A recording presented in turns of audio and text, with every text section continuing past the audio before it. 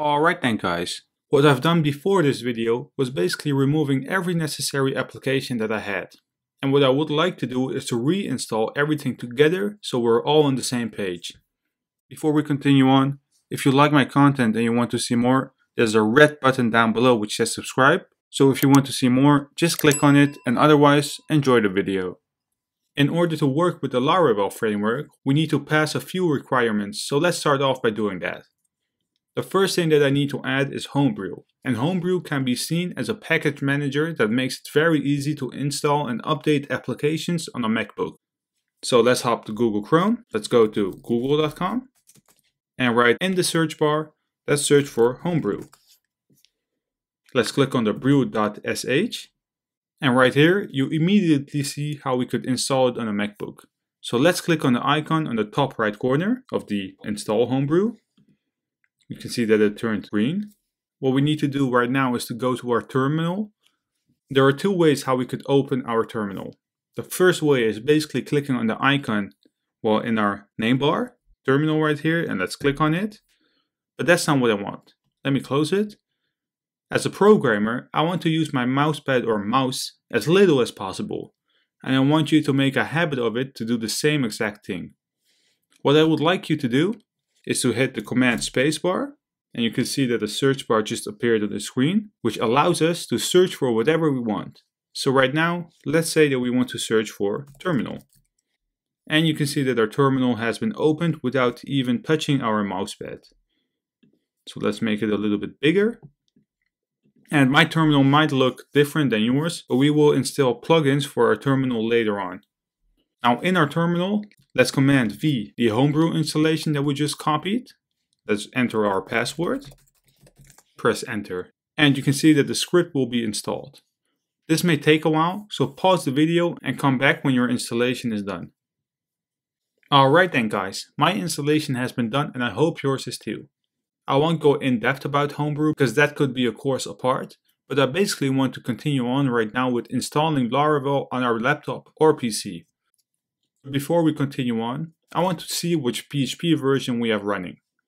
That can be done by writing down PHP space / version. Let's hit enter, and let me zoom in a little bit. And as you can see, I'm running on PHP 7.3.11. If you do not see anything, you can basically run brew install PHP, which will automatically install PHP version 7.4 for you. I'll try it to see what the output is, so let's hit enter.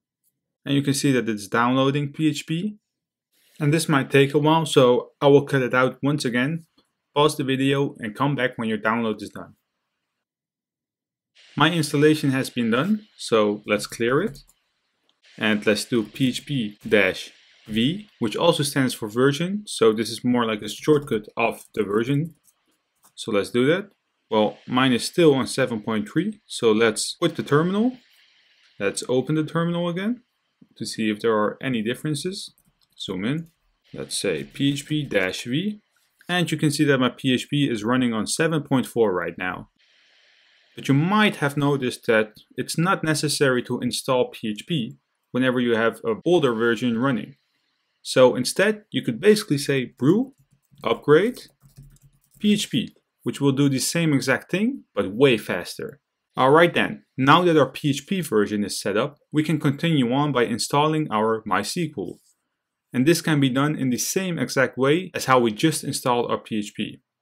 So let's write down brew install MySQL. Let's hit enter. And once again, this may also take a while. So what I would recommend you to do is to pause the video once again, and I will see you back in a second.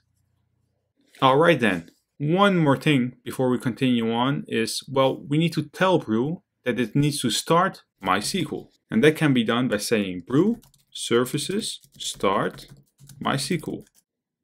This might take a second, probably not too long. Alright, successfully started MySQL. Now, in order to see if this works, we need to write down MySQL space -u root space -p. Let's hit enter. Let's hit our password. Let's hit enter.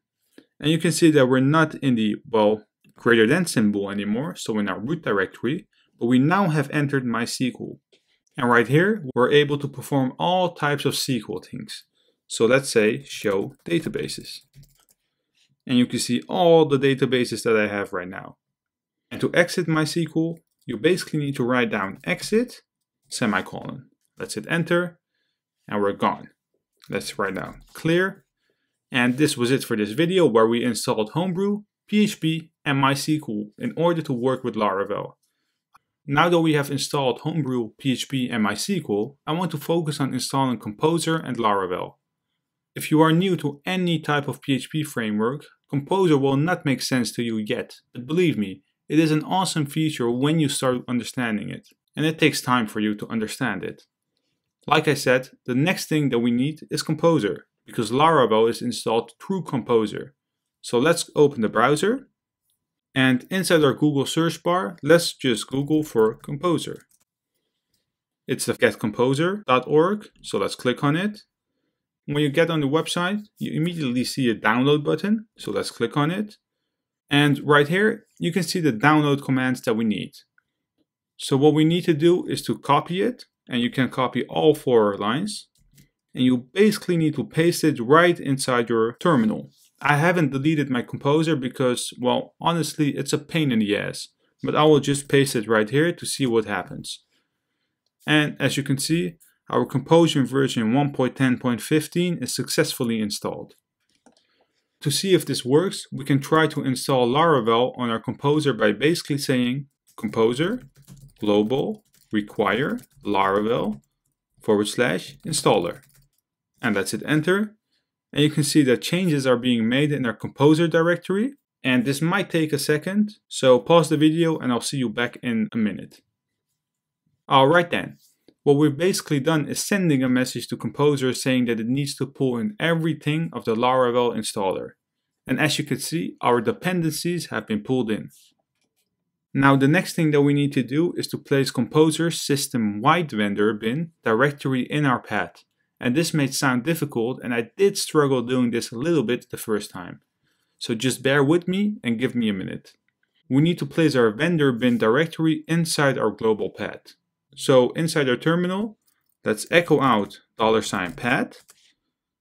And as you could see, a weird path just appeared on our screen. Now, we need to create a path. So basically, if your bashrc hidden file already exists, you can write down vim /.bashrc to go inside our bashrc. But I have deleted mine, so what I need to do is to write down nano space /.bashrc. Let's hit enter. As you could see, my bashrc does not exist and it just created a new file.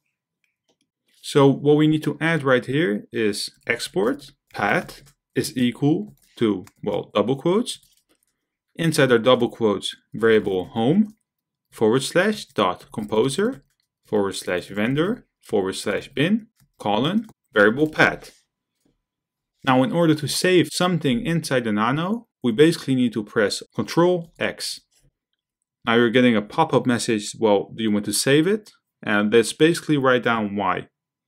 Let's hit enter, and we have been pulled out of our bashrc.